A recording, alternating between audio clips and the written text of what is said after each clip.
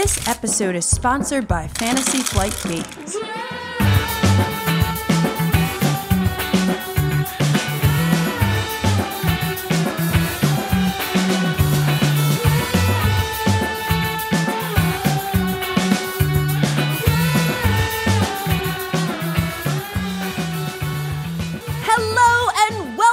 Episode 25 of the Board Game Geek Podcast, where we geek out about board games, the mechanisms behind them, and the people who create them. I'm your host, Candice Harris, and I'm really super excited to be here today with my good friend Ryan from Man vs. Meeple. How's it going, Ryan? Hey, everybody. So happy to be here and to finally be invited on, Candice. I'd love to take some time out of my day to talk to you. Oh, thank you so much. It's always such a pleasure, like when I get to bump into you at conventions, and that very first BGG con where we met and got to hang out, play games, eat barbecue together. Oh yeah, don't remind me. I want that back so bad. Are you going to BGG con this year? You know, that's actually still up for debate because I am going to PAX. I recently started a new job in the industry. So, cool. So for those who don't know, I work for Japan Games now doing marketing and communications. And so that kind of does affect my convention schedule. I might need to be at specific shows. So I think I'm going to be at PAX Unplugged. Oh, cool. And it's so sad that those cons are so close together. Yeah. It makes it so hard to do both, but I would really like to do both. Okay. So we'll see. We'll see. Actually. Gotcha. Wow. Congrats on the your new role with Japan Games. Yeah, thank you so much. That is awesome. And what else is new with you since Gen Con? Well, post Gen Con, we at Man vs. Meeple have been kind of diving deep in all of our Gen Con releases, trying to get as much content made on as many games as possible. We've done a lot of live plays focusing on Gen Con content. We've been doing a series that we really like called Just Played, where we just play a game one time and then kind of talk about our very first impressions. And that's cool. That format has been a lot of fun and people seem to really like it. And so we're trying to knock out as many Gen Con releases as possible.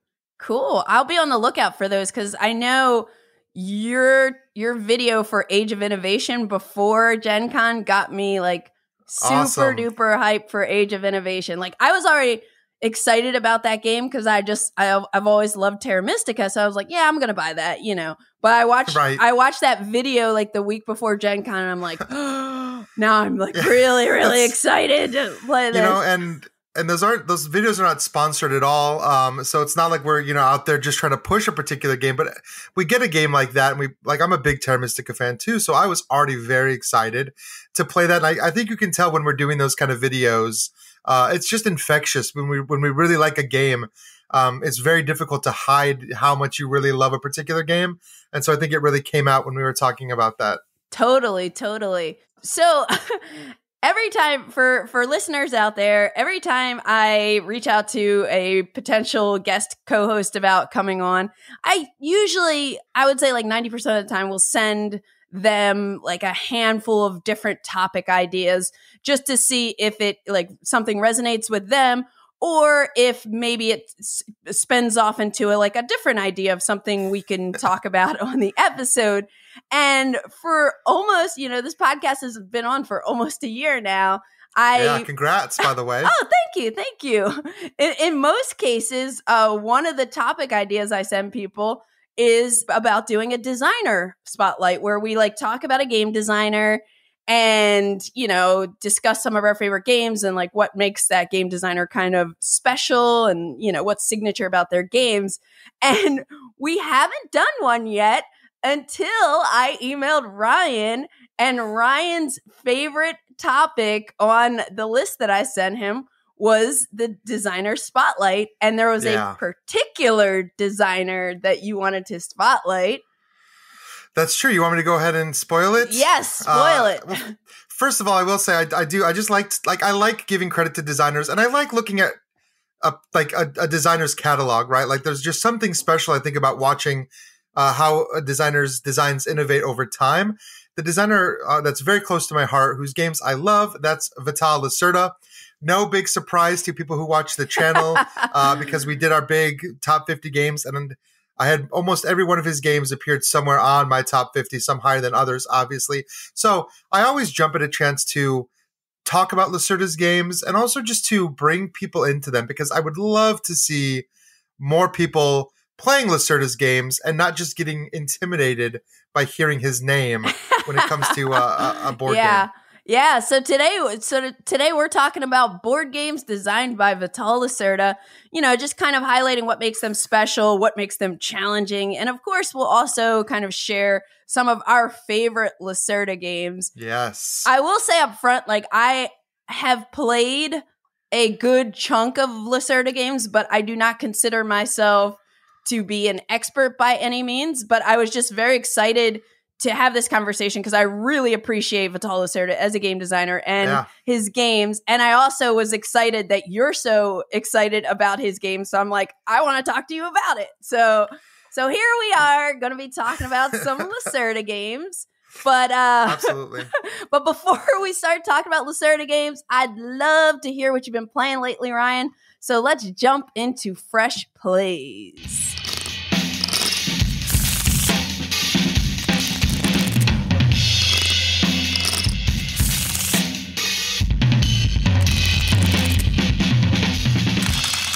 All right, so the game, there's a lot. Gen Con just happened. We brought back so many games. And so when you're asking me, what have you played recently that stood out? I'm going back and actually talking about games that came out of Gen Con that I absolutely love, that I could play over and over again. The first one of those games is called Sky Team. Yes. This is from Luc Ramond and publisher Le Scorpion Masqué. This game is so much fun. It is a 2-player cooperative game where you're a pilot and co-pilot trying to land a plane, which sounds, like this is something they do every day. But it's a challenging dice placement game. And the real challenge is that you're not allowed to talk to the other player. Yeah, it's a little bit off theme, but it makes the game so engaging because you're placing dice down to do a wide variety of things in order to make sure that you're safe to land. You have to make sure that you're coming in at the right approach speed.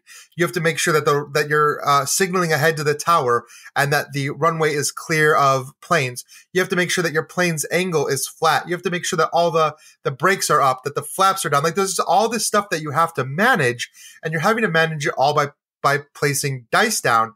And each player takes turns placing these dice. And in some cases, you add up the total. Some places you look at the difference. Some places you kind of work cooperatively. And every kind of die has its own effect. And each player has their own tasks that they have to excel at or they have to complete. And it's super fun. It's very thematic. And it's also very difficult. And you can start adding on these modules. There's modules where you have to worry about how much fuel is left in the plane. There's certain airports where you have to approach at different angles. So you have to make sure that your plane is going through different angles at different times, which is very difficult to time. So there's a lot of really cool tension in this game. And I've played it 5 times now, and it's been a blast every single time I've played it. Yeah, I have only played Sky Team once, but I'm going to tell you, I loved it. This is one of 2 regrets that I didn't take home from Gen Con. And it was only because they kept running out, and our BGG review copy went to Eric Martin, because I think he's going to Eric. I think he's going to do a video on it. And also, we had some in the hot games room at Gen Con, which are going to the library, which I could have borrowed one, but I'm just going to buy it because I thought that was just such a fantastic game. I did a demo of it with a young kid, and his dad was kind of helping him a little bit. But it was just, even that first scenario, we ended up winning, but it was challenging the way it makes you think. And I love the dice placement, and I love the fact that there are all those different airports and everything, like you're saying, that, you could make it progressively more challenging and just vary it up a bit. So and also, that's cool. I know this is a podcast, so you can't see anything I'm talking about, but definitely go look at pictures and just look at how the board looks, because the way that they've made that board kind of resemble the cockpit of an airplane, and it just looks it immediately draws you into the theme. Yeah, great pick. I cannot wait to play more Sky Team. I agree. I think it's fantastic. And that's why it was one of the games that was selling out everything every day, first morning, So I've been trying to play a lot because I was like kind of making up for lost time since I was sick after Gen Con. And there's so many games like you're saying that were like have been memorable and, you know, that I just like enjoyed that I want to talk about, but I'll talk about them more over time. But like, for example, for some reason, Nemesis popped up on my radar when I was at Gen Con, and I don't remember why. But I remember talking to Steph Hodge about it because I know she likes it a lot. And then she kind of like was telling me some stories and it got me excited about it. So one of the things, like when I was sick, I became sort of obsessed with Nemesis. And, nice. Yeah, and I was just watching a lot of like solo playthroughs. I was watching rules videos.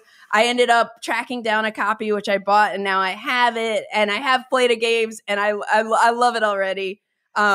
But I'm not talking about Nemesis. I could also, I'm not talking about Nemesis because I want to play it more. And at some point I'll talk more about it. Yeah, I get it because the new one is coming out kind of soon. Yeah. So I'm getting in on that. I'm like, now I'm late to the party with Nemesis, but I'm getting in on that.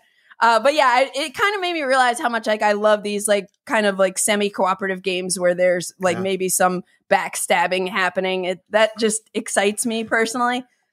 Then I started Frosthaven, which the day that we had this hurricane in LA, our good friends Cassie and Jake came over and we started our campaign of Frosthaven. It was a very slow game because we were all like relearning the rules. We only had like a little bit of Jaws of the Lion experience. But anyway, like I said, I'll talk about that later down the line when we're a little bit like further through playing it, but fantastic time. Very excited about that.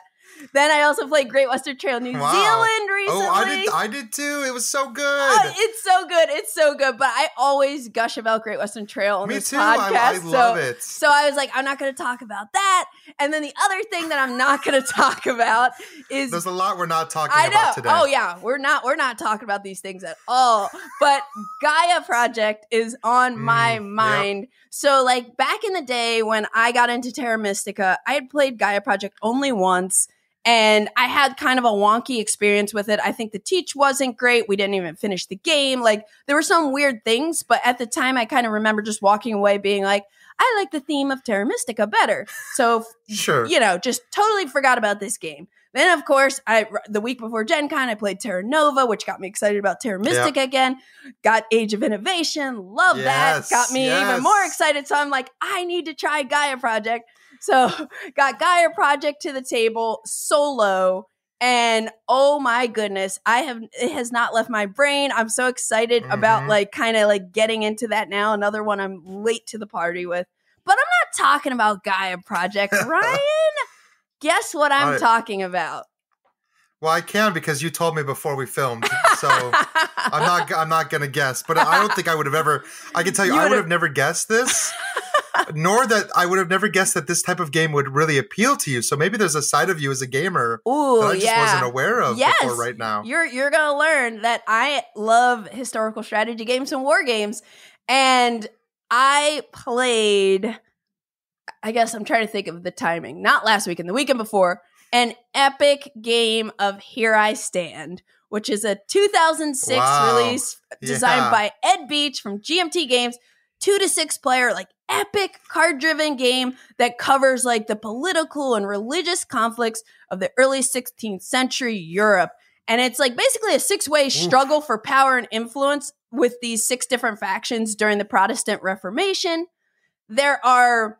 I've been so excited to play this game for so long because in my head, just from videos and reading about it, I'm like, this is historical TI4. And I love TI4. I love TI4. I love historical games. So I'm like, I want this experience. So I finally I scheduled this 2 months out. I got 6 people together. Including myself. Oh, a full 6-player count. Full 6-player count. Like, this is the way. I heard this is the way to play this game. This is the way. And now, after playing it, I am a believer that this is the way to play the game. Set up a game and bring me in. I want to get in on this. Yeah. I think you would love it, actually. Wait, are you a TI4 fan? Or do you like big epic games? I love TI4. I love GMT games. I love coin games. So I feel like I can find a lot to love here. Yes. Yeah. So you are definitely gonna like love this. But basically, one player plays the Ottomans, one player plays the Habsburgs, one player's the English, another the French, another the papacy. That was me, and then another the Protestants. And first of all, let me just say how I decided. I was like, hey, I'm going to be the papacy. And I told 2 sets of friends who were playing this separately. And immediately both of them, or 2 people were like, okay, that means I'm going to be the Protestants. Like they just wanted to go head to head with me. And I was like, wow, friends, wow. But yeah, in the game, you have these like 6 like asymmetric factions, like each one, like you can automatically win this game if you get to 25 victory points. Boom, win the game. But otherwise, each faction kind of has their own way of that they can auto win the game. And also each faction has its own kind of like menu of actions, kind of like similar to a coin game in that sense. And the way it is with like these 6 different factions, the way they all like work together. First of all, this is like more of a political game, I would say, than a war game. Like there were battles that popped off. And there's like some dice chucking and everything. And I was battling my friend Drew, who's the Protestant player, which is kind of like, you know, there's dice rolling. So you got to be okay with that if you're going to play this game. But it's like I'm doing this like where I'm worried about the Protestants kind of taking over. The English and French are kind of concerned about each other. The Habsburgs are kind of like in the middle of everything. The Ottomans are doing all this like pirating different areas to kind of like meet their goals. And one of the coolest things about this game is that there is a diplomacy phase every round. And in our game, only one person had played this game before, and he played like a handful of times years ago. And the rest of us were all newbies. And so the first diplomacy phase, like especially if you're new, you know, is kind of like quick. Like you think of like blood on the clock tower, you get up and you go, you could talk to people, you can make some deals, because before you do the diplomacy phase, you get a hand of cards. So this is like a card-driven game a la Twilight Struggle. So everybody is getting cards from the same deck, and you get a different amount of cards depending on like the progress of your faction. So when you get to this diplomacy phase, you can make deals to give people cards, and cards are like driving your action and fueling how much you can do each turn. So they're very important.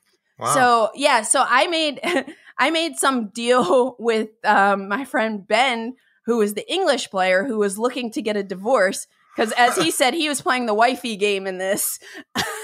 But he needed to get a divorce, and he needed my permission. Like I had to okay it. So I had him give me, I think, 2 cards that round. And I was like, yeah, I'll give you the divorce. And, you know, we're having these side conversations. Interesting. Yeah. But so then it's negotiation.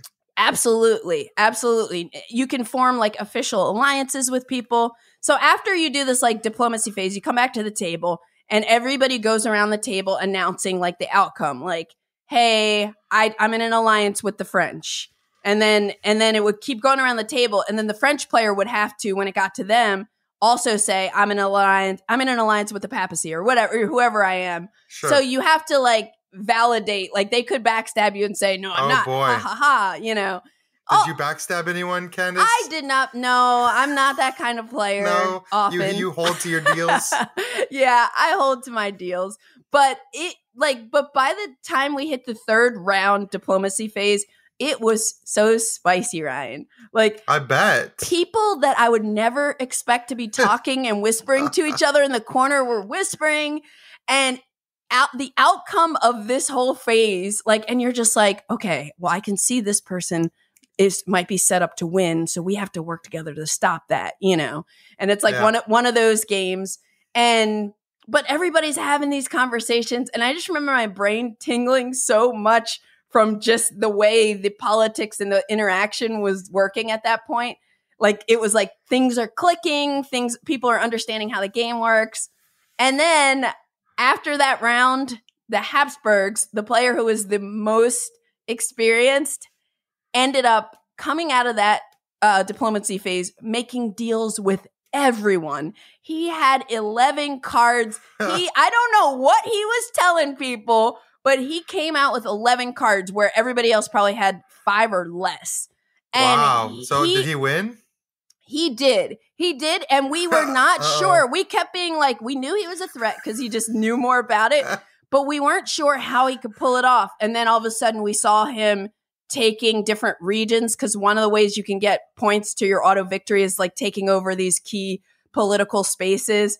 And we were like, oh, okay, he's about to win. And like at that point, I don't think there was anything we could do to stop him. So the game ended at the end of round 4, I would say. And I forget how many turns it can go to, maybe like 9 if it goes the full way. Oh wow! And it was about half the time. Yeah, and I've heard like it can end early often, but you should kind of like plan a whole day for it. How long was your game? I want to say we got into it around like 1:00, and that probably was probably done by like 6:30 or 7. So that was like 4 or 5 hours. Yeah, and that you only experienced half the game. Yeah. Like wow. This is like, you have to plan a day for this game. I was expecting for it to go till like 11 p.m. Wow, that's wild. I'd love that. I love that though. So it was like, it was cool that it ended early, especially like I like when that happens for a first game, because it's like, it's kind of more of a learning game. Everybody got used to like seeing how different things work. Now I'm ready to come back and I want to try a different faction. And yeah. So anyway, it's called Here I Stand. Yeah, we should try to afford like at a convention together, especially like just start the day early, come the day before, and just do a whole long day of it. That would be fun. I would love it. And 6 players. But yeah, I can't wait to play that again. I also want to try Virgin Queen, which was like the kind of sequel to this game. Oh, nice. But yeah, Here I Stand, epic game. What else have you been playing lately, Ryan? All right, well, the other one I wanted to talk about, because I again came from Gen Con, and this was my number 1 game of Gen Con, and spoiler alert, this might end up being one of my number 1 games of the year. Ooh. This is Barcelona from Danny Garcia and Board and Dice. This game is phenomenal in so many ways. I just want to start by saying that Danny Garcia, the designer, obviously has a lot of love for this city, because the design of this game and just like the thematic idea behind this game is all rooted in the actual history of the city. And what you're doing in the game, the actions you're taking, all have actual historical significance. So I didn't know any of this before I started playing the game, but I love when I walk out of a play and I feel like I learned something. And I learned like Barcelona was like one of the most defensible cities in Europe. And it had these giant walls, and like they had a law, like you could not build outside of them.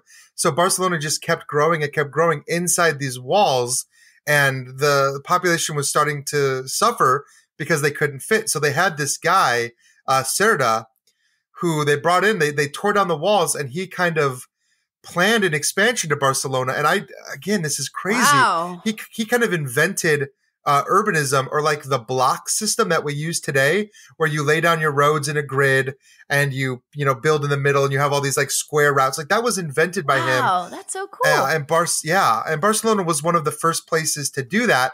And he was very forward thinking. He left room for streets to be wide enough because he foresaw things like trams coming. He foresaw like automobiles. He saw like that transportation was going to become so important. So he had these extra wide streets that let people like walk. Like, so he had sidewalks. Yeah. It's just crazy to me that this all came out of Barcelona.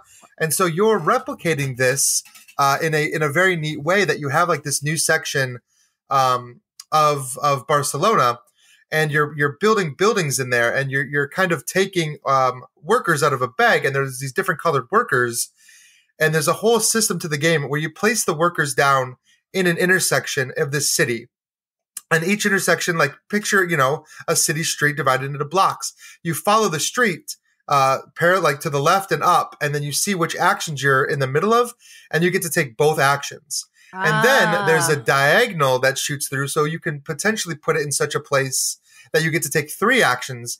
And this is one of those games where when you take an action, sometimes you get to place like a bonus tile that lets you take another action. So you're playing a turn where you might be taking 4 or 5 actions in a turn, building out Barcelona, getting in-game scoring tiles, moving your trams around the city, and ultimately building buildings. Because at the end of your turn, you look at all of the people that have been placed in all these different intersections, and you can remove them in order to place building tiles here. And again, this is super interesting because Lacerda had this plan for the city that every block was going to be 2 sides of the block were going to be buildings, and the whole rest was going to be like parks and gardens and places for people to walk. Well, we know that isn't what happened because we see how our cities look. And so you can actually gain or lose favor with Lacerda throughout the game. If you build these like small level buildings in these grids that are just like 2 sides, you get points with him. He gives you favor. But you can build these giant apartment complexes effectively and just completely cover that space, which he doesn't like that. And you actually lose points with Lacerda. And every scoring phase, you get points for doing a specific thing multiplied by how high you are on that Lacerda track. Oh, wow. So cool. If you've been playing in such a way that you appease Lacerda, and it's such a satisfying puzzle to try to solve, to try to figure that out. And there's multiple scoring phases, and the way that scoring happens is very dynamic. So it's such a fun, satisfying game. It's one of those games where, your first turn, you might score 5 or 6 points, but at the end of the game, you might be scoring 30 or 40 points on a turn. Wow. Which I really like that Nice. ramped. Yeah, it hits all those combo buttons for a Euro gamer like myself who loves that you do this, it lets you place a tile. The tile you covered gives you another action. You get to draw this thing from a bag. I drew a token, that's another action. Yes. Combo-rific. It's so good.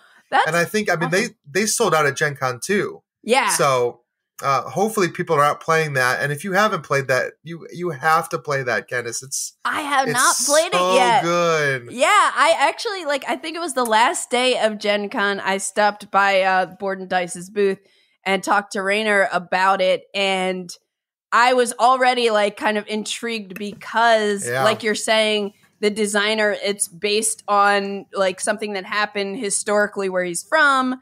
And it just looks beautiful. It has a really nice table presence. I didn't even mention that. Yeah. Yeah, it looks phenomenal. And my favorite thing is in the rule book, actually, he kind of broke down, he's got little sidebars all throughout the rule book that said, look, this is how it actually happened. This thing that you're putting down, the way you're building the streets, they started building streets. They started That's cool. installing trams. I like having that historical background. Yeah. For what I'm actually doing in the game. Plus, I think it just makes the game easier to understand mechanically. Oh, yes. When they actually tell you thematically what you're doing as well. Totally. That's really helpful. And that kind of makes sense now that I realize that you love coin games and GMT games and everything. I do. Because I love that in historical games too, where they're telling you, explaining a mechanism, and then they'll pop up a box hey, here's a designer note of why this is working this way. Right. But that's really cool. Yeah, I have not played Barcelona yet, but it's on my list to check it out, and I have a couple of friends locally who have played it, and one in particular really, really likes it. So I'm definitely curious about it, especially because just everything you just said. It's just satisfying at the end of the day. Yeah. Really. Cool. So that's Barcelona. Yeah, Barcelona. Oh, so the next game I'm going to tell you about is actually not something that's maybe traditionally in my wheelhouse, or I'm learning that it might not be my favorite mechanism, but a lot of people kind of love it. And I'm going to tell you about a game I recently played called Lands of the Mesozoic. This is a new game. It's not even out yet. I was sent a prototype from the publishing company. I think it's on Kickstarter right now, and it's going to be out, I assume, sometime next year. But this is a dinosaur tableau builder in the vein of Wingspan, designed by Ander Guinea, and it's published by Pungo Games, which is this new label within Worthington Publishing, who traditionally I think does mostly war games, but they have this new series of games, or this new label that's family focused, Euro games kind of. And so anyway, they had this I read the description of this and I was like, yeah, I'll check it out. This sounds interesting. And I don't know. I guess I like dinosaurs. Like I do too. Yeah, like there's something I like about dinosaurs. Yeah, so that theme kind of appealed to me. So this game is 1 to 4 players, and it's definitely, again, like something that's a little lighter in the vein of something like Wingspan or Earth. Yeah. But you are basically building and maintaining an ecosystem with all these different dinosaurs. And on your turn, so you'll start the game with like a hand of different cards, and there are land cards, there are herbivore cards, there are carnivore cards. And you'll start the game with a couple of each. And on your turn, you can play cards into your tableau, and you have this like board that, again, reminds me of like Wingspan, because it's a big old player board where you'll be playing your cards onto. But you can play cards, assuming you can pay the cost.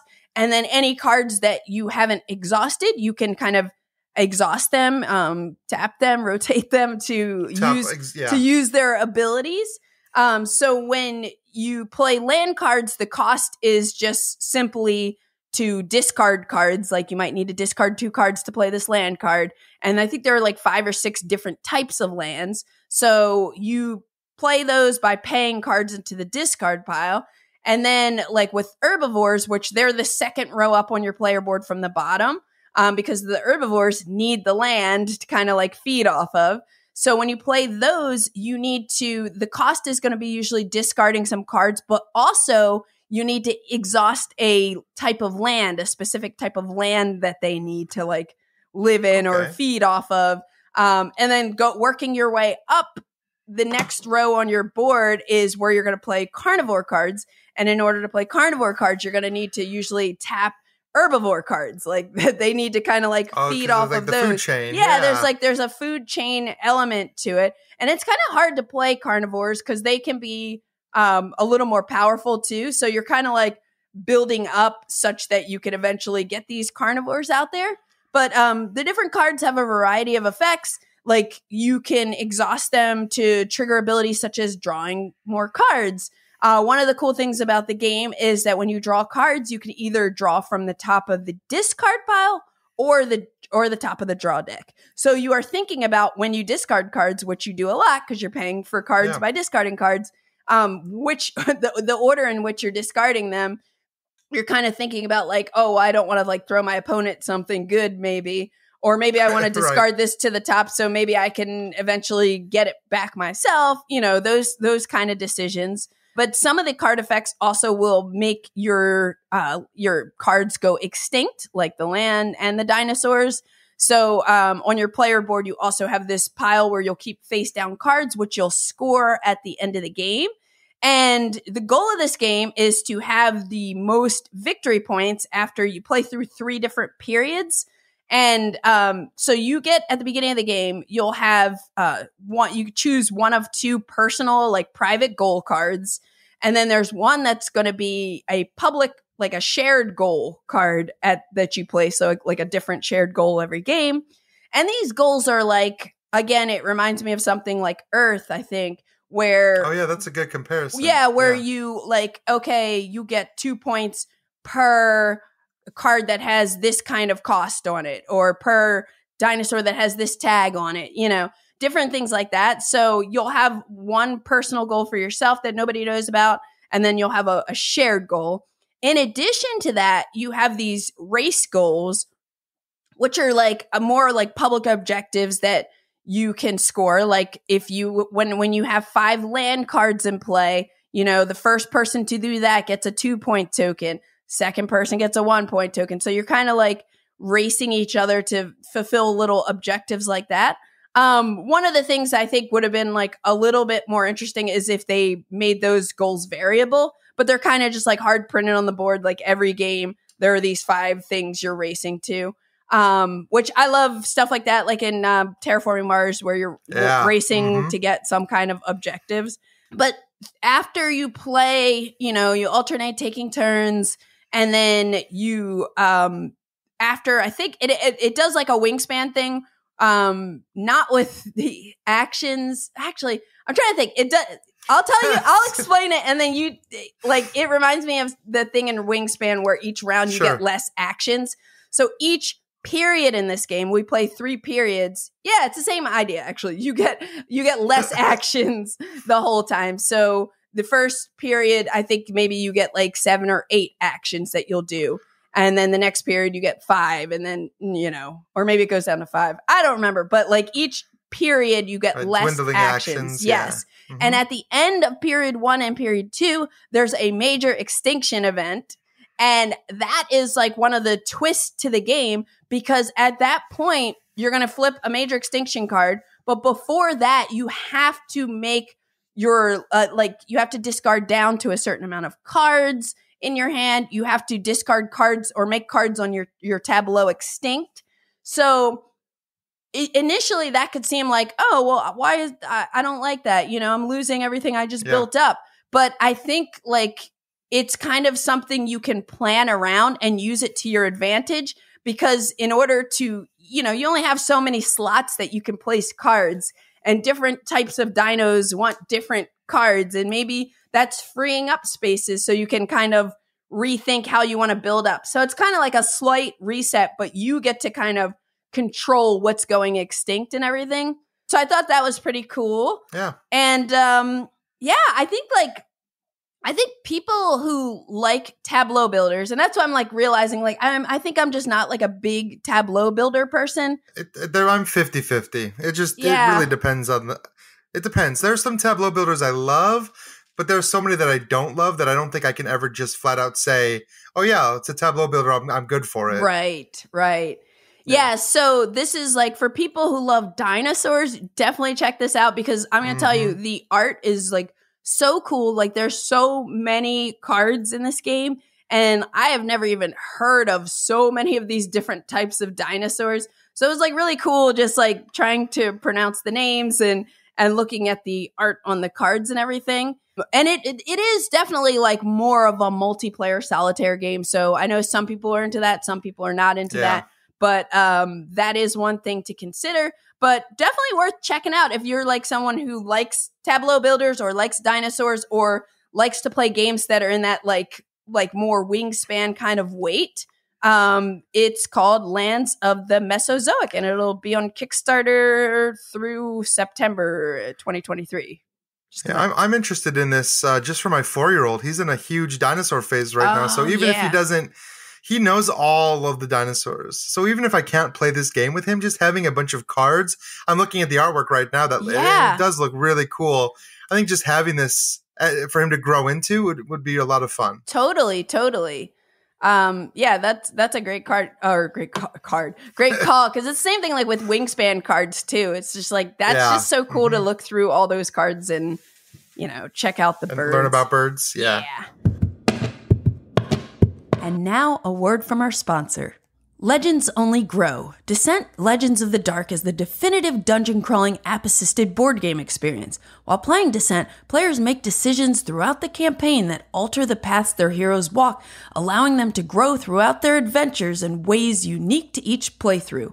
With tons of abilities spread across dozens of weapons and skills, one of Descent's most fun and iconic aspects is working together with your party to discover powerful synergies and new ways to explore and even exploit the game's robust systems. The Betrayer's War, the second act of Descent, picks up where the first act left off and introduces another full-length campaign with an expanded roster of allies and enemies. The heroes have a fresh arsenal of skills and weapons, along with new legend cards that represent permanent choices the players make to shape their heroes' growth.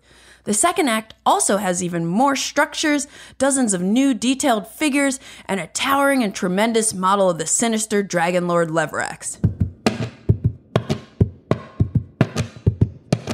Let's move on to talking about Vital Lacerda. Yes. So I'm excited to be talking about Lacerda with you, Ryan, because me too. Clearly you are like a big fan, and I would say definitely like I'm a fan myself too, but I'm definitely again not probably nearly as experienced with Lacerda games as you are, but I do find a lot of joy in them, and so I would kind of like, for people who aren't familiar with Vital Lacerda games, like these are like heavy thematic games. They are very. So this is what I always say about Lacerda games, and I think a lot of people are scared of them because they are very heavy, they are very complex, they can take up to potentially 3 hours long, and there's a lot of interconnecting decisions. So the heaviness really comes in like what decisions do I make? But what I also love about Lacerda games is what you're actually doing in the game is fairly simple. A lot of these are just like worker placement games. And if you know how to place a worker and take the action, so they're actually probably easier to approach than people think they are, because you get so bogged down in hearing about all this complexity, which is what I love. I love that depth. I love, you have so many tight decisions, but at the end of the day, and Lacerda himself has said this, he got taught me Lisboa way back when Lisboa came out. He said, that's so his cool. games are so, he said his games are so simple. He doesn't understand why people call them complicated, because it's like, all you do is play a card. That's it. That's it. That's all you're doing. You're just playing a card. And it's like, sure, that's like in On Mars, all you're doing is placing a worker. Yeah. But there's so many options, and there's always like these, bonus actions or executive actions you can take. And like that kind of complexity, it just works really well for me. I like having all these different paths to victory, all these different combos you can create, these different levers you can pull on. They just come together for me in a really satisfying way. Yeah, and I completely agree. Like that's one of the first things I think about when I think about Lacerda games, especially like the heavier big box ones, is that like you usually don't have that many actions. You usually don't have that many rounds, but like that one or two actions just lead to like so many really fascinating brain burnery like choices.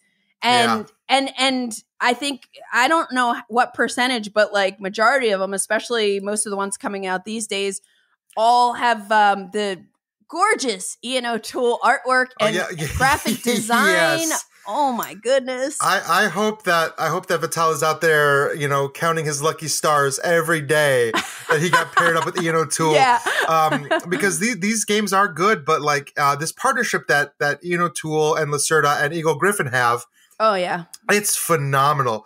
The production value is always out of this world. And then Ian O'Toole's covers are just iconic. Yeah. I mean, and anything he does, not just the stuff he does with Lacerda, but anything he does is amazing. Mm-hmm. But there's just something to say, like, we have this masterpiece of a game that now to me has been really elevated by masterpiece artwork and graphic on top design. of it, for sure. Well, and Ian O'Toole does a lot of the graphic design too. Like he is brilliant. And so, I mean, it's just a match made in heaven for me.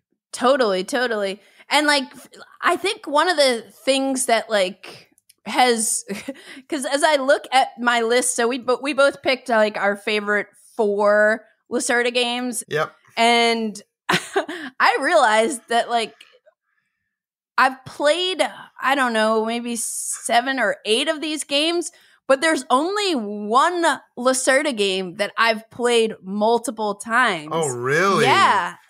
And I think, they're challenging to get to the table. But from the one that I have played multiple times, I can say it's so rewarding, and it feels like things like you almost have to play them multiple times so that it kind of clicks. And you can like, you do. Yeah. So that's kind of again, like I'm not an expert here, but like I can just tell you as an appreciator of board games and like just game design, like every one that I've played has been like really, really fascinating and cool. So it was actually quite hard to make the list, which we'll go over in a minute. Sure.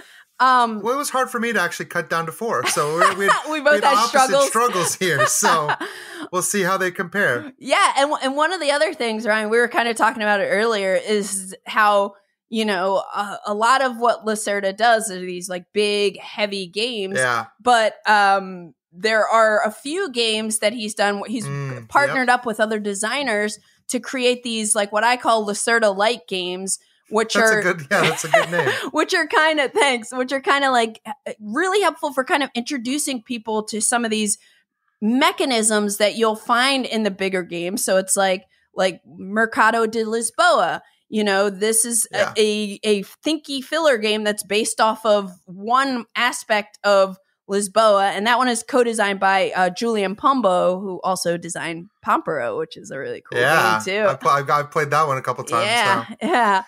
But it's like they took, the two of them took one element of one part of Lisboa and said, let's break this into a new game so people can just understand how that part of this, bigger, more complex beast of a game kind of works. And then he worked with Joa Quintela Martins to create Bot Factory. Did I do okay there? I think so. For Bot Factory, which is, again, like a kind of stripped down version of Kanban, which is like, you're gathering projects and parts and assembling these robots, but it's a like worker placement game where you have to kind of, you have this factory manager that's kind of moving around and using different spaces, and causing havoc. Yeah. It's and it's good that they've you mentioned this. They kind of took the main aspect, something that's very prevalent in those games, to focus on. And I thought Bot Factory did a really good job of kind of teaching you not just how the car mechanism in Kanban works, but actually the fact that Sandra moves from space to space and does something, which is a huge part of Kanban. They actually managed to kind of boil that down into something a lot more accessible, that when you then play Bot Factory and then go on to Kanban, you kind of already have a pretty good understanding of how that works. Yeah, and I played a prototype. I did a play test of Bot Factory what feels like forever ago, but I actually haven't actually played the finished version, so I'm gonna have to check that out. Yeah. And then there's one coming next year, right? Yeah, House of Fado, and I this one I have not played. I did get to see this. I went to a retreat earlier this year and got to play some of Lacerda's newer games. Cool. He was there kind of teaching, and he had House of Fado there as well. I did not get to play it because I was busy. I was playing Speakeasy, which is his new one coming out next year. So I that was a long one, so that you could play multiple games of House of Fado. But House of Fado is based on the Gallerist, so you're not bringing in artists. You're actually bringing musicians into your restaurant to perform. So again, similar mechanisms to the Gallerist, similar idea of you want these famous performers to come in, but done in a small box kind of way. Yes, totally. So I would say let's jump into our top 4 here, which I know was just incredibly challenging. But we're gonna do it anyway. And I would say let's do the thing where we'll start with you, and if you say the title of the game, if it's on my list, we will. If it's higher on my list, we'll pivot and talk about it later. Yeah. You can tell. Well, tell me, because the first game on my list, the number 4 for me, is Kanban EV. Did that make it on your list? Wait, let me get to my list. Actually, it is also my number 4. So, okay. So I guess we can just kind of rope these together. Yes. But Kanban came out in 2020. Of course, this is, again, Lacerda with Ian O'Toole. Kanban EV, one of the most iconic covers. And this is actually a reprint. He did Kanban years ago, before he kind of had this Eagle Griffin style with Ian O'Toole. He had done Kanban, and then he reprinted Kanban with Kanban EV, which added in some extra elements to bring it more in line with what we expect from a Lacerda game these days. But there's so much going on in Kanban.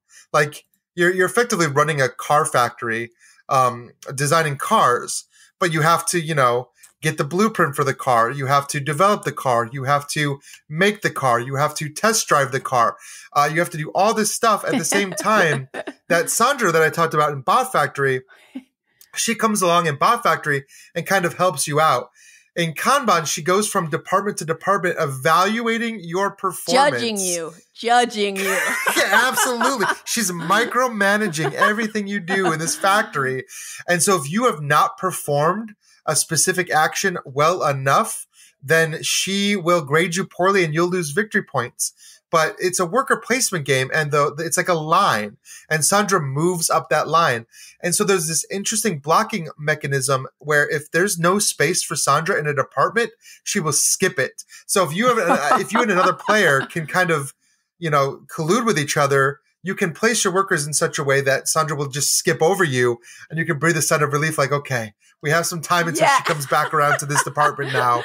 And that is a very interesting part of that game. Yeah, I find it to be such a puzzly, like, worker placement kind of time management system when you're like, you're kind of worried about Sandra. You're trying to, like, bump up your training in the different departments.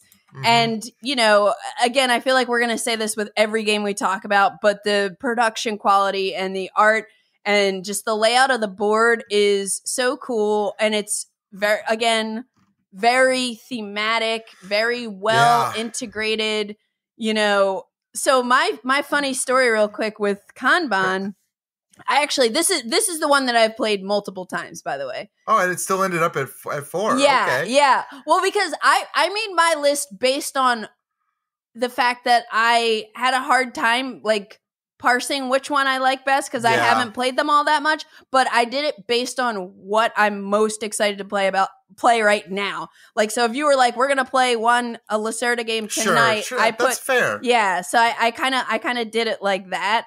But I definitely, like, love Kanban EV. I played the old Kanban once before, that was actually my first time playing Lacerda, and I had a really bumpy experience because the people who were teaching it to us were really excited to show it to us, but did not remember how it worked. And so, oh boy, that's a problem. And I had no idea. I looked on the back of the box and I was like, oh, cars, this looks fun. I had no idea what a Lacerda game meant at that point. So sure. I don't think anybody really did actually back then. So it was kind of a train wreck. And then Kanban EV comes out. Eagle Griffin sent me a review copy of it. I played it and I was like, okay, I'm going to play it again because I was, like, writing about it. So I wanted to play it, like, multiple times. And, like, that forced me to get it to the table more. And the more I played it, the more it kind of felt not that complex to me. Like, it just, like, was clicking. So I decided one day that I was going to, like, have my partner Matt play and my friend Jake. I'm like, come play this game. It's so cool. It's not, it's not that bad. Trust me. But what I realized, like, similar to my spice tolerance, like, I have a different spice tolerance than a lot of people. And something that does not seem spicy to me, it can be very spicy to a lot of people. Right, so I had that moment with this game where I was like, I had played it like 3 times. So, I'm grooving with it. It's not feeling all that complex to me. And I was like, you guys should play this. And, they've played, like, Viticulture, Tuscany, they played worker placement games, but nothing quite this heavy, and it broke them a little bit. Nice. Yeah, so they're terrified, and now they are those people who every time I say, like, hey, you want to play this game? They go on BGG and they're like, I don't know, the complexity rating says 3. Blah, blah, blah. I'm like, come on. 4.3. I'm like, trust me. BGG. Like, if somebody teaches you, it's not that bad. But anyway, I love Kanban EV for, like, all the reasons you kind of called out. Like, the whole Sandra mechanism is, like, really, really cool. And then when she gets to the bottom of the track, when you have those, like, the board meetings and everything. The board meetings and the scoring opportunities. Yeah. Super cool. Super cool. Well, and I'm really lucky in that I actually have a group of friends, my closest friends that I game with, all are huge Lacerda fans. So I'm lucky in that. And we introduced Emily. Emily is one of the co-hosts on Man vs. Meeple. If you haven't seen her stuff, she's fantastic.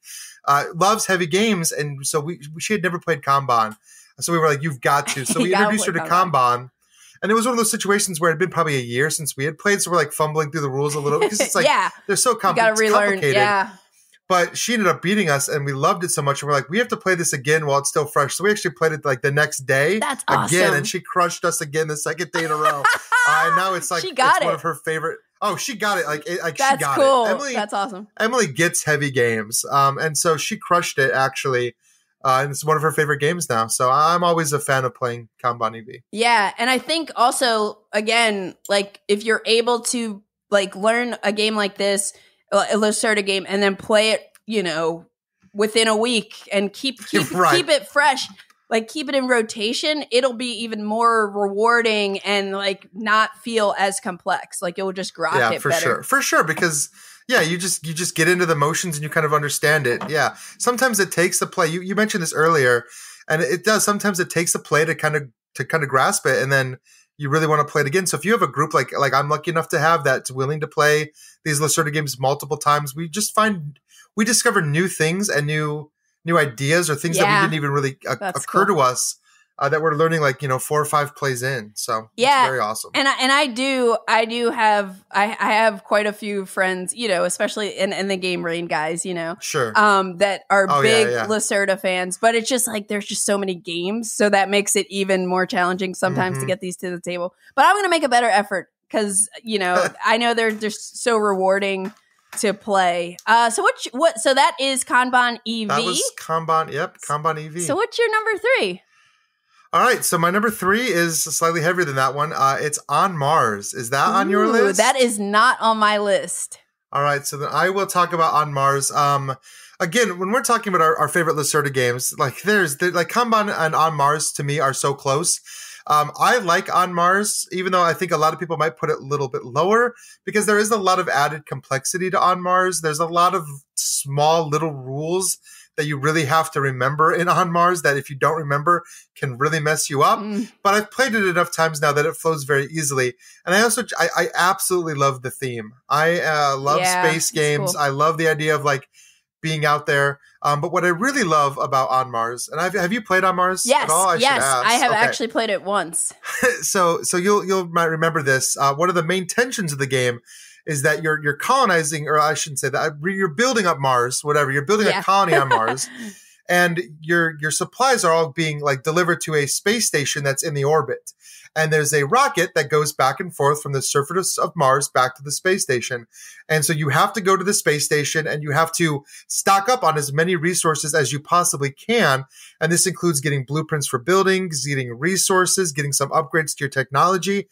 And then you have to go back down to Mars and then try to spend it all. The key thing here is that shuttle takes time to go back and forth. And there's only one shuttle. So you could end up stuck on Mars with no resources and nothing to do. Or you can end up stuck up on the space station. You've spent all your money or whatever. You've got nothing left to spend. Not money, but you know what I mean. Yeah. You've spent everything. And then you've got nothing left to do up there. And then you're just stuck there waiting for the rocket ship to take you back to Mars. So this whole timing of when do you leave the surface, when do you come back to the surface, it's very strategic. And that tension, it's really neat. It's just a really neat decision you have to make every time. Do I go with this rocket or do I wait for the next one? And the next one could be 3 or 4 turns away before it actually reaches you. Yeah, I remember really enjoying On Mars. And I think, maybe I felt some of that extra complexity because I was just I have a couple people that I know that were playing this regularly, every week on TTS or something, and I maybe at the time was playing something where I was just it's so complicated. I would dread kind of teaching this game. I thought it was sure. Yeah, it's super cool though. And I because so many people love it so much, it makes me want to I'm going to revisit it at some point. But I was also curious, have you played the cooperative expansion for it yet? I haven't yet. I have it. It's just one of those things, it's just been sitting there. I haven't had time to play it because like you said, it's always a lot of call to the new here and getting back on Mars to the table. And it almost always feels like every time we play on Mars, we always have one new person at the table that's learning it. And so I was well, let's not introduce anything crazy for their first game. Right. And so it always ends up happening that we just don't introduce it. But I'm dying to play. It's interesting. There's aliens involved with it. It's very different. On Mars is a pure, hardcore sci-fi game. And you've got these aliens coming. But I am really interested in playing the cooperative expansion. Yeah, me too. My friend Tim, who often playtests with Vital, and so he is a big fan of these games. And he was saying On Mars is maybe not like his favorite of all the Lacerda games, but he really likes it a lot more with the co-op expansion. Yeah. So, I really want to try that. And it's obviously not my number one either. So, but it did get a place in the top 4. A big part of that is theme. Again, Tool did a fantastic box cover, fantastic artwork on the game board. All the components are super nice, and it feels, when you make it work, when you get into the flow of On Mars of like, you're building these buildings, producing these resources, using these resources to buy things, to build more buildings, whatever. Yeah.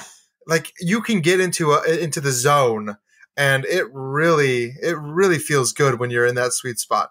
Cool. So my number 3 is Lisboa. Oh, that's actually not on my list. It's not on your list? It's not. I'm so surprised. Close contender, honestly. That I did between my bottoms like On Mars, Kanban EV, and Lisboa. Those 3 are all so close to me. Yeah. I really have struggled deciding which one not to put on. Well, that's okay, because now we can talk about it anyway. Yeah, we can. So Lisboa came out in 2017. Eagle Griffin Games. This is, another like iconic box cover. The art style in this game is just like incredible and unique. And but I think this was the first one, right? Wasn't this their first Vital, Tool collaboration? Tool? It might have been. I don't know. I put you on the spot. I didn't do the research. I'm sorry. I actually possibly Vinhos Deluxe was. It might have been. Yeah. You might be right. But it is a little bit of an earlier one, but I feel like this is like a lot of people's favorite.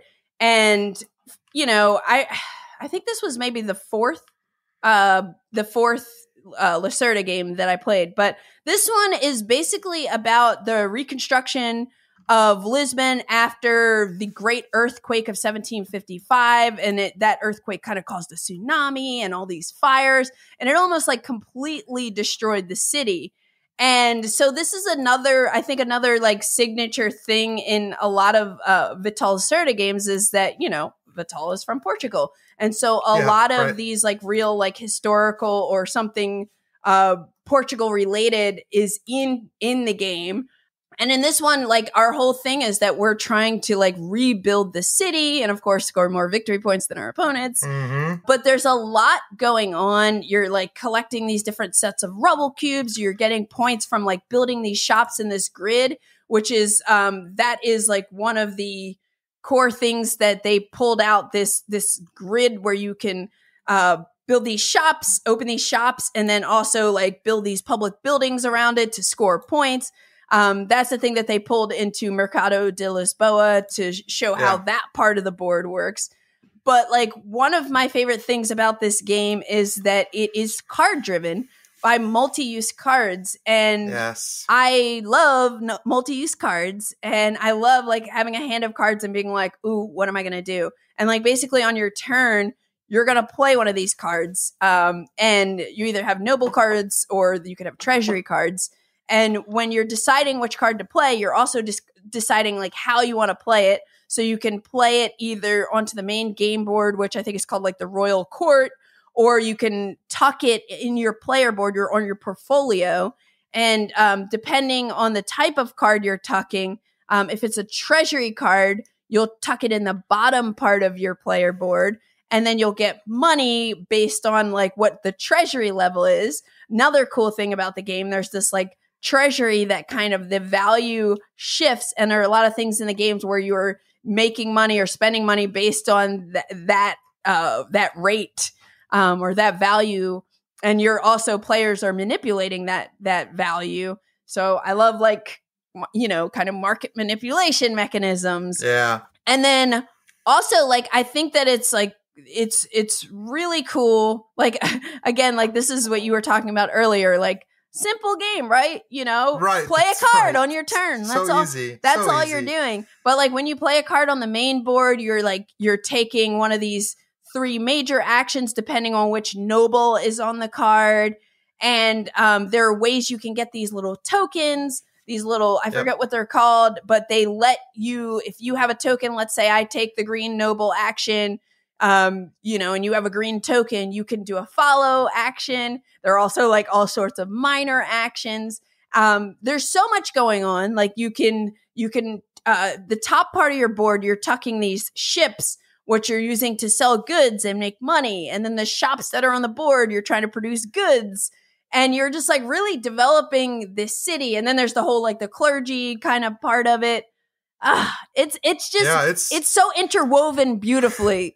Right. That complexity of like all that interconnectivity. But again, you mentioned earlier too, like this being like Portugal and this being something that Vital is passionate about.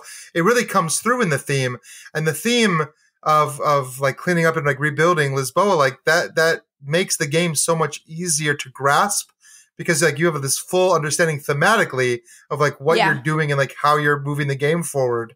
I think that was brilliant. Yeah. Yeah. So Lisboa is, I would say, because I don't want to spoil the rest of my list, but I will say this is one of the Lacerda games that I played, and I was like, I need to play this again. Yeah. I'm like, that was so cool.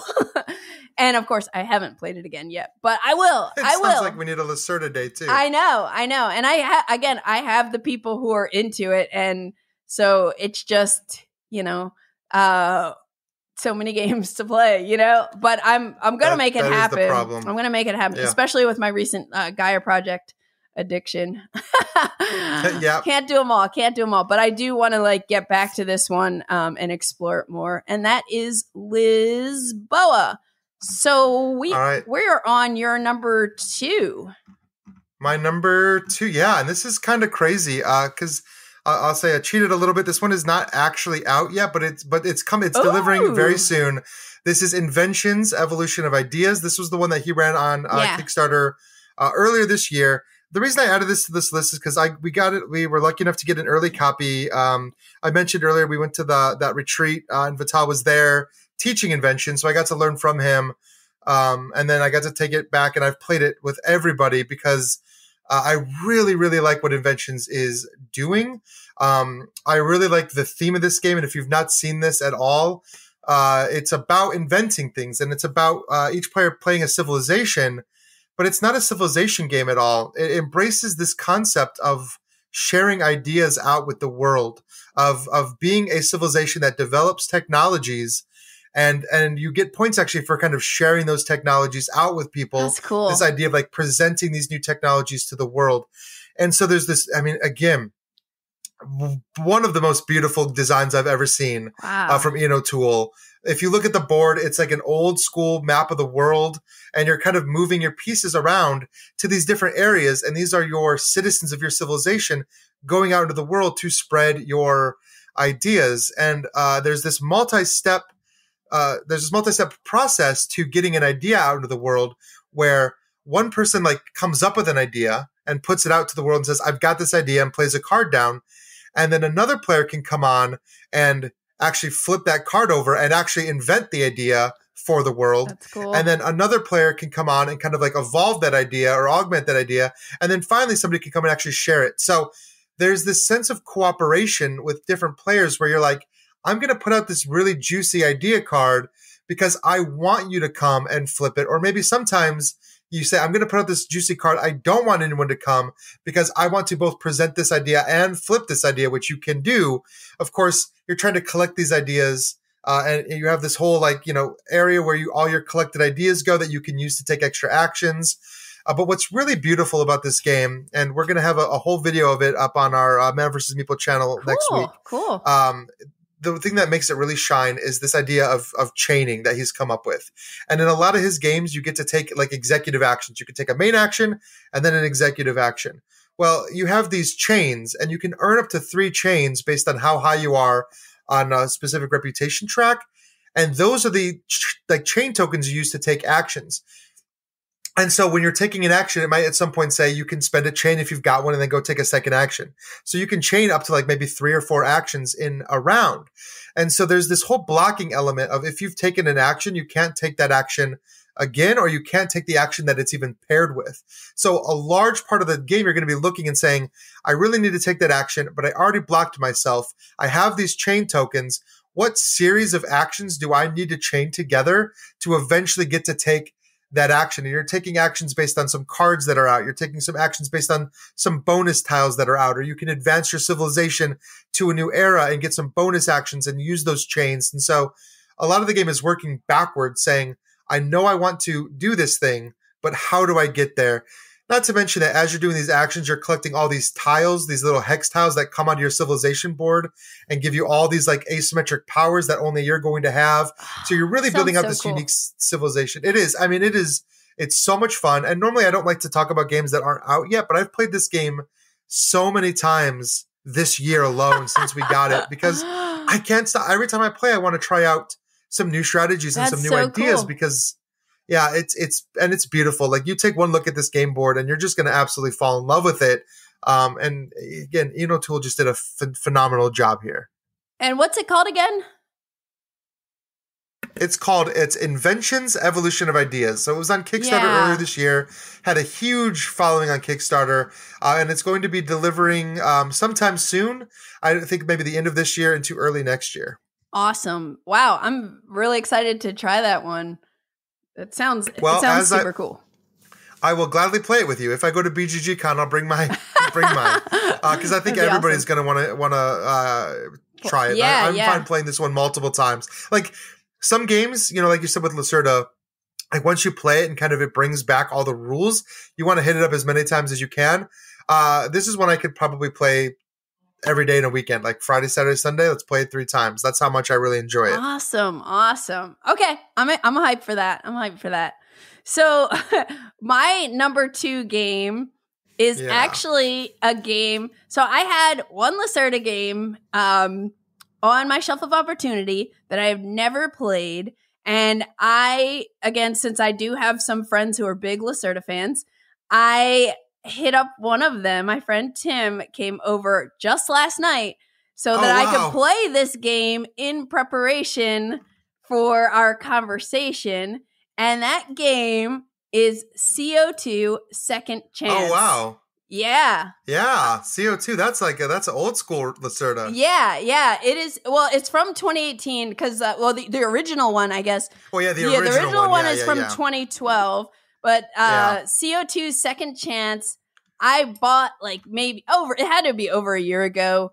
And it was just like sitting around. And I would every time I went to go sell games or cull games, I was like, I want to try that. And this one is published by geochicks.it and Stronghold Games. And it plays with 1 to 4 players. And I have it as number 2 because it really impressed me. And it's again, my list is based on what am I most excited to get to the table if I could play something right now, and I want to revisit this really bad already. So we played, so basically each player in this game is a CEO of an energy company, and you're responding to government requests for new green power plants. And you're trying to stop the increase of pollution while also kind of meeting the rising demand for sustainable energy. What a cool theme, number 1. Yeah. What a cool theme. And this game can be played cooperatively, or you can play it the semi-co-op mode. So which is competitive, but I've only played this once last night. And we played it cooperatively because Tim was saying he's played this a bunch. And he was saying he thought it was best at 2 for the co-op mode. So so we got together, we played it. I set it up the night before we had played. And, I already was this game seems so cool because I love the components. I love the colors, the look of the board and everything. I was already excited. One of the cool things about it too, before I even go into what you're doing in the game really, but is the player board is awesome. The player board has everything you need to know really. And then it has these 2 bookmark cards that you slot on the left side and on the right side that align with the different actions you're taking. And it explains how to take your actions. Again, this is Lacerda. So this game has 3 actions, 3 main actions. And then you have these 3 executive actions that you can do. And that kind of reminded me of the, in the coin games, those side options you can do on your turn.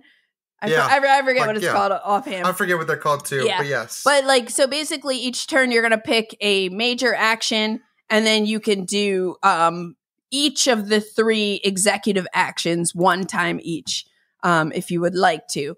And they're things that are going to just like kind of help you be more efficient. But like the main 3 actions, you can propose, like there are how many different types of energy sources? Like there's solar. I think there were 5 or 6 of them. I don't know. It's been, man, I solar, need to get that one back. The more you recycling. talk about it. Yeah. Solar, recycling. I think it's 5. Yeah, I think there are 5 of these. And the 3 major actions is, one thing is you can make a proposal, and the board is like circular, and it's basically kind of looking at the world. So you're making a proposal for like to build a solar plant in North America or something like that, or to build a recycling plant in Africa.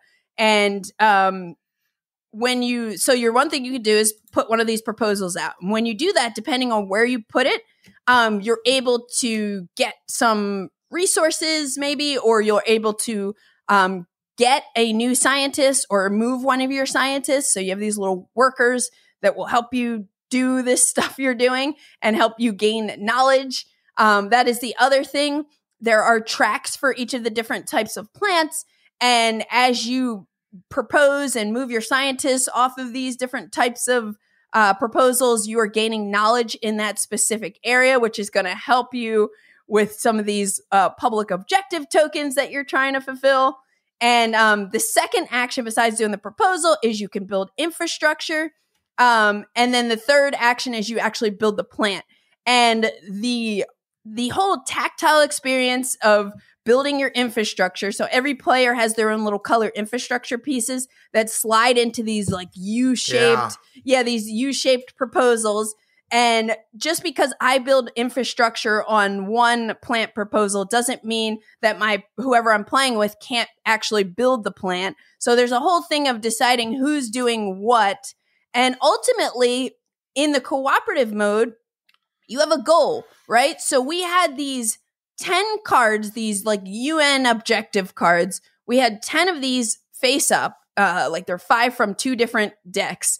And we have to, by the end of 4 decades, starting in 2010, we have to complete 7 of these in a 2-player game. So we have to do what we need to do to complete 7 of these. In addition to that, we also have 2 secret goal cards, and we have to both be fulfilling one of our goal cards by the end of the game, which I love that. Like, I love that little bit of tension of not knowing what Tim was going for. And like, but being like, okay, like, you know, we're both trying to like solve this puzzle and win this game, but like, we also both need to fulfill our objectives. I don't know what his objective is. I know what my 2 are, so I'm trying to do that, but we're trying to do so many different things. Yeah. It's like, it's so hard and puzzly, and it's like, it's all centered around these 3 actions.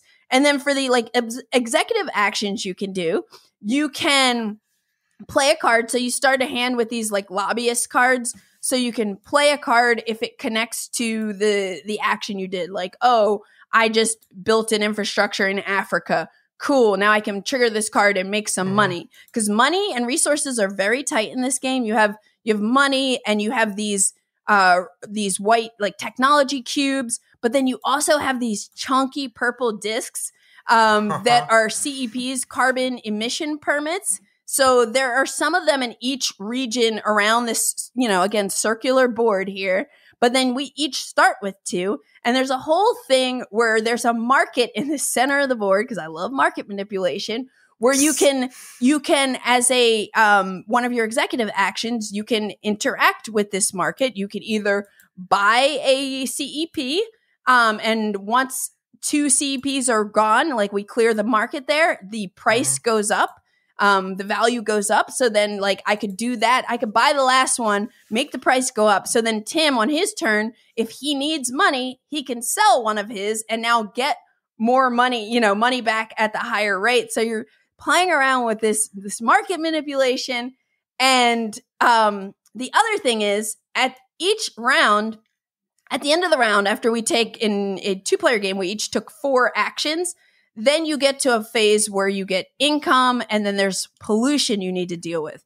So anywhere you did not, I'm trying to think if there are 6 major areas around the board, but anywhere where you were not able to build a power plant, you're going to have to flip one of these, like, these pollution tokens, which are going to have either a 20, a 30, or a 40, and that is going to increase this pollution track, which you then need to, like, spend victory points to push back.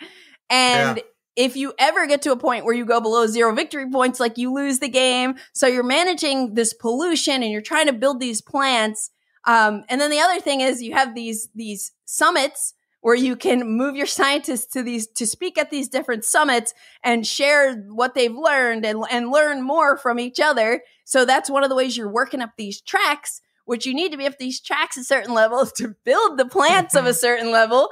And then you also have these tokens that get randomly placed at the beginning of the game. You have tokens in 3 different categories. One is basically how you're building plants on the board. Like, for example, we had 2 tokens that came out that were like South America. So we were like, okay, we need to get infrastructure. I think it's infrastructure, or either infrastructure or actual plants.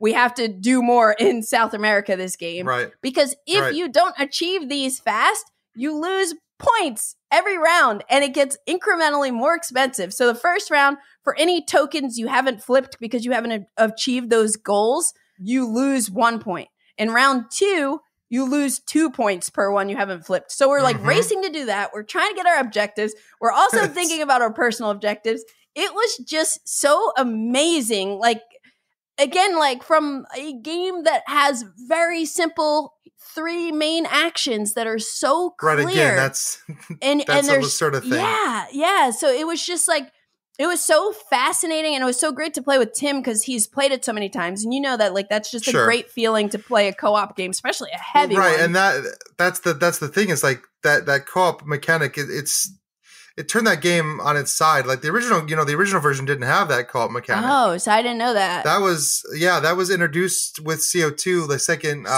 chance. And, like, everybody, I would never want to play any other way. Yeah. Like, because you don't have to play cooperatively, but man, the cooperative is so good. I can't imagine not playing it cooperatively. Yeah. I'm going to try it. I'm going to try the semi-co-op just to see. But, like, I agree, like, for me, and that's why it's so high on my list, because I'm like, I don't know if I've ever, like, I'm trying to think if it just felt so different. I love the theme. You feel the pressure of the theme. Like, we're trying to better the world, you know? And it's just so puzzling. You have to work together. Work together.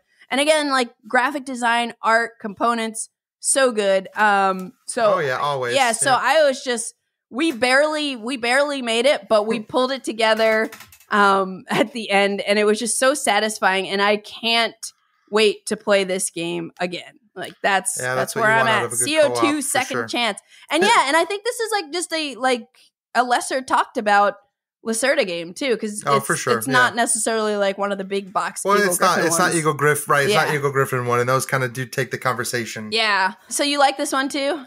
I do. Yeah. It was lower. I like the cooperative part of that game. I need to play. I've only played it once, the cooperative, and I played the cooperative game one time, and I really liked it. It was a long time ago. So if I played it more recently, it might be higher on my list. Yeah. But my top 4 are kind of hard to beat. Right? So, yeah, I got you. Yeah. Anyway, that was CO2 second chance. So what's your number 1, Ryan? So my number 1, I'd be curious to see if this was your number 1 or if this ended up on your list or if you even thought about this, but it's Weather Machine. That is my number 1 Lacerda game. I absolutely love Weather Machine. Not only is it my favorite Lacerda, it is one of my top 10 games of all time. Wow. I've not played it, by the way. I've not played it yet. Okay. Well, if you had, it might be up there. Like, this game, it's so good. There's so much, again, it's like there's so much complexity happening here, like you have in a Lacerda game. But it's this, this Weather Machine. It's actually a really cool premise. This guy, Lativ, which is Vital spelled backwards, he made this Weather Machine. and it kind of went out of control. And instead of like fixing all the climate problems in the world, it exacerbated them and caused all these natural disasters. So that machine is running right now, and it's just destroying everything. So your job is to come in and try to repair this weather machine by building prototypes, by kind of running these experiments and getting the weather under control. So there's this whole element of coming to this location to kind of run these experiments. There's this whole element of like fighting the weather. And then also in like what I would consider the biggest scam in history, Latif got the government involved and they're funding his ability to fix the own disaster that he caused. So he's getting paid to fix the disaster. But there's this whole government section where they're trying to work with it as well. So you can come to the government to get upgrades, and they're going to be trying to help you fight this inclement weather. And while you're doing all this, you're like studying and researching, and you're gaining like knowledge in these different areas, and you're publishing papers based on these different climates. So like you're studying, you know, heavy heat climate, or you're studying the wet climate or the snowy climate. And you're putting these books down on a little player board, and you're trying to collect these sets effectively that let you publish a paper. And if you publish a paper, and like, it's a cool little research, thing happening here that some people have said isn't as thematic, but like for me, I find that enjoyable. I like this idea of like, we're studying the weather. We're trying to build our own weather machine. We're trying to place these, you know, it's a worker placement game, but you're placing these little robots out to like actually do certain things in spaces. And again, it's very cool. And this is something that I love that Lacerda did. And he did the same thing with Inventions. Every action you go to, and you mentioned this earlier with like looking at your player board, everything you can possibly do in a location is spelled out from there. And each area that you go to has 2 actions you can take. And some of the action spots let you do one or the other, and some let you do potentially both. And doing both actions is really good, but you have to be able to afford them. You have to have some of the different currencies in the game in order to spend those currencies, or vouchers as they call them, in order to take these actions. And a lot like Kanban, Latif himself is moving along these locations, but he doesn't punish you. He actually helps you by giving you extra research when you get to his spaces. And so there's a whole blocking element. Players can block spots, and that means you can't go there. And also, it's one of those games where you have to keep moving your worker around. You get one worker, so you can never just like go back to the same spot. You're always working. You're always trying to push things forward, and you're trying to take actions that you don't necessarily want to take, because you kind of have to do everything, but there's a whole timing aspect. And if you get that timing aspect down, it goes really well for you. And you only get income like once Latif moves from every action space back to his office. So there's a part in the game when everybody's getting really low on income and we're like running out of everything. And it's like, please just push him along, because like in Kanban, if he can't go to a space, he skips it. And so you can kind of like try to speed him back, and you're trying to like tell the other players at the table. So there is this level of cooperation too. When it comes to like running these experiments, you're going and you're collecting these gears, and you can get these cool little like metal gear upgrades, and you're placing these gears down, you're placing these bots down, trying to run these inventions. But if an invention doesn't have enough robots to run, it fails, and that's bad. So you're over there like talking to the players, like, are you going to go here? Are you going to put a robot here? Like, if you go put a robot here, I'll put a robot right beneath it. We can run this, and everybody that runs it gets points. So you really want it to go off, and so there's this. It's not really a negotiation game at all, but you do kind of have to count on other players like helping you do some of these actions. Trying to do them on your own can take a lot of time, a lot of resources, and a lot of actions. Even like fighting the weather, everybody that comes and helps you fight the weather gets points as well. So you want people to come and help you fight, but they might not want to do that. So yeah, there's just a lot that goes into that. Wow, that sounds so cool too. And I know, like, I've seen Weather Machine out. I just haven't gotten around to playing it yet. And it looks, of course, it looks gorgeous. Well, but that sounds the board really cool. is phenomenal. Everything is phenomenal. As much as I love Inventions, the way that Inventions look, the Weather Machine board, I think is Ian O'Toole's greatest work. And actually, if you flip it over to the backside, it actually has just the artwork that Ian O'Toole did for the game without any of the icons or graphic design. Like it, and I almost want to like hang that on my wall. It looks so good. Get a second copy for that. Right. So yeah, that's Weather Machine again. Another one that I would play. It's just at the drop of a hat. Yeah, always. I'm very like I'm more eager to try this one now, especially as, you know, you, someone who's played so many Lacerda games and a lot more than I have like, and you're so excited about it. Like, I'm like, I want to try that. I want to try that. Yeah. So again, my list was based on, thinking about like, I was kind of surprised that I've only played almost all these games just one time, but I guess it makes sense. It makes sense.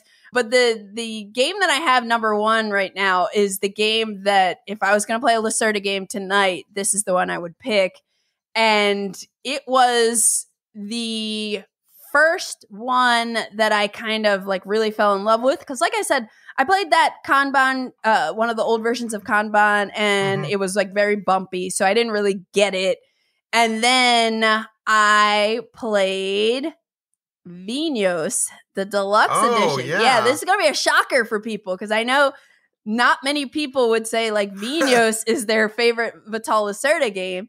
But for me, I just love it, and kind of just looking back at it to kind of, remind myself of how certain things worked a little bit for this episode.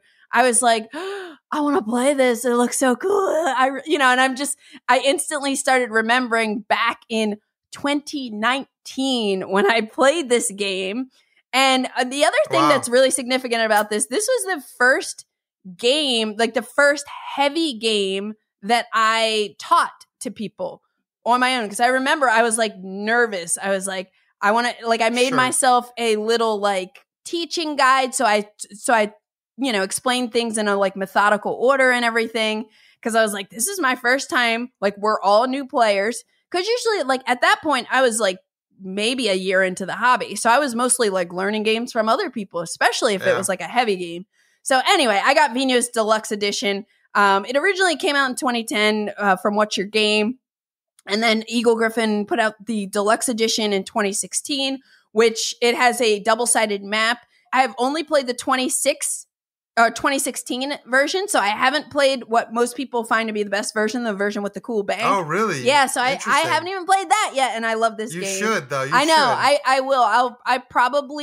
I might revisit it with 2016 just to like refamiliarize myself, and then try to do it like within the same week with the 2010 side of the board. Yeah. But this plays with 1 to 4 players, and I love like wine as a theme. Like, so that's part of the hook for this game for me. In Vinhos, you are basically a winemaker and you're running your own wine business in Portugal. Again, we're in Portugal, which is really cool. Over 6 years or game rounds, you're going to be like establishing estates in different regions of Portugal. And then you can buy vineyards and you can build wineries. And then you'll be producing or trying to produce the highest quality wine you can. And you can hire helpers like enologists and farmers that can help you make better wine. And then you're going to try to like sell your wine to local establishments for money or ship it abroad to kind of increase your brands or your labels like reputation. Another cool thing about this game is that you play 6 years.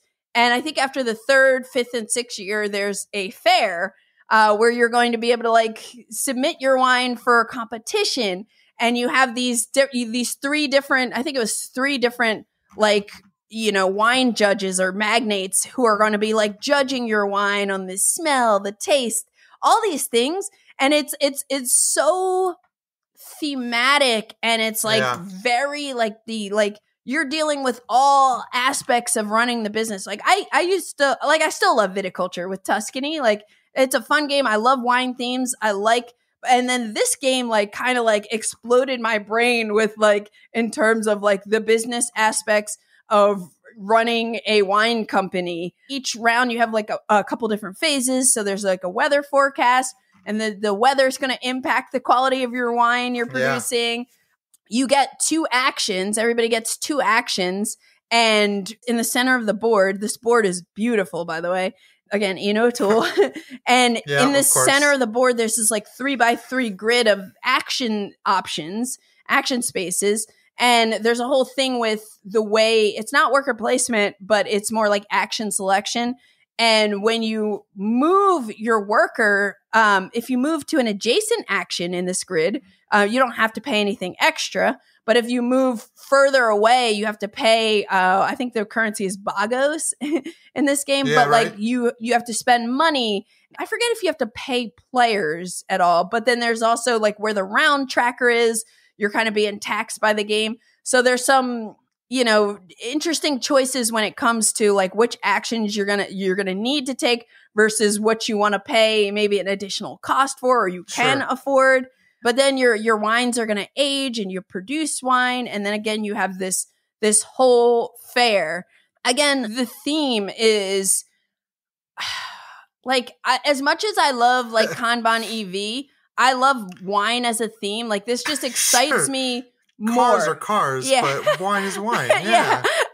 So like this thematically just excites me more. And I'm just like blown away with how thematic everything is, but how also like strategically like deep and complex it is as you're managing all these things and trying to make the quality of your wine better, and you're taking it to these tournaments.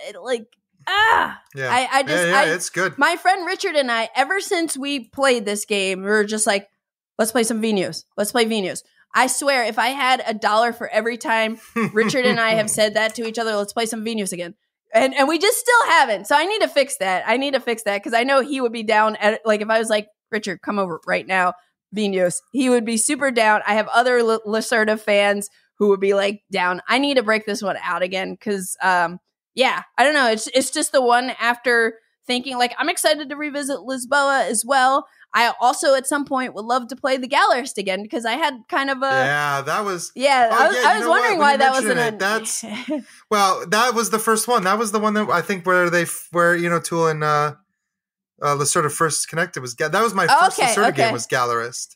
I love it. I just don't love it more than my top 4. Gotcha. So it's hard to I have to like I love the theme of the Gallerist, but like when I learned it, I don't think I got it or something. You know, it seemed like it's almost like some of the things you're doing are so simple. Like you're not, I don't know. There was something that was like amiss, and I feel like I should love that game. So I definitely want to revisit that. I think you will once you kind of get it. Yeah. Yeah. So that was the other one. But like as of right now, I'm super excited to play CO2 Second Chance again. And I'm like, Vinhos, I want to revisit that. I want to revisit Lisboa. Well, if I come to BGG, I'll bring Inventions, and you can try that one too. I would love that. I would love that. And now I want to play Weather Machine too. So right. Oh yeah, Weather Machine too. I have both of them, so I'm dialed back in. We'll see what we can work out. Yeah. Right. I'm dialed back in, but like, these. Well, you know, Vital is awesome. He's also a sweetheart of a person. Like, it was so... Oh, he's the nicest guy. I got to meet him at Essen last year, and that was just... It was a highlight of the show for me, because he gave me a big old hug and was, happy to see me too. And, like, so it was... Yeah, but I'm just in awe by his designs, in terms of, like, how thematic... how the theme always ties to the mechanisms, and you have these like simple kind of actions that just like branch into this craziness. Yeah. That's what he's known for. And it all comes together. Like if it didn't come together, this would be a different story for him, but they do. They really, all of the games have complexity that really feels good once you've kind of figured it out and know how to manipulate the game, for sure. Yeah, and I'm really glad you picked this to talk about. Me too. This is Vital is a great first designer spotlight for the BGG podcast. One of the most iconic designers. So yeah, for sure. So well, thanks again, Ryan. I hope I catch you at BGG Con and PAX Unplugged. I hope you do too. And we can play a Lacerda game together. Yep. You've been listening to the Board Game Geek Podcast, produced and edited by Candice Harris. Special thanks to Matt Fonda for editing and mixing our music. Be sure to visit us on the web at BoardGameGeek.com. You can also find us on YouTube, Twitter, Instagram, Facebook, TikTok, and Twitch under Board Game Geek. You can reach us by email at podcast@BoardGameGeek.com. Thanks for listening, and happy gaming!